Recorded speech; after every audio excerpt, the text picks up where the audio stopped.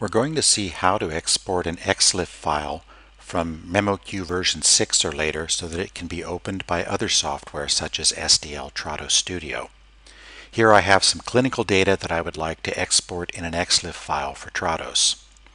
I go to Project Home to the Translations list, make sure that the file I want to export is selected, and then I click Export Bilingual. Choose memoQ XLIFF as the export format, but deselect all of the checkbox options. And then click the Export button.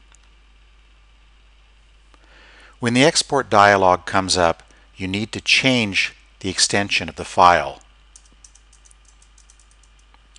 to XLF. Okay, it has to be XLF and not XLIFF for this to work. Click Save.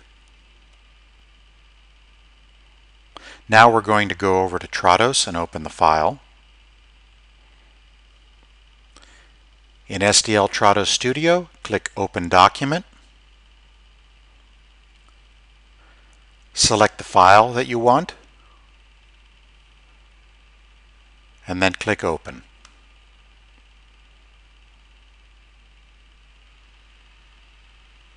And there we have the XLIFF file open in Trados, and here the data are available for editing, or they can also be sent to the Trados TM.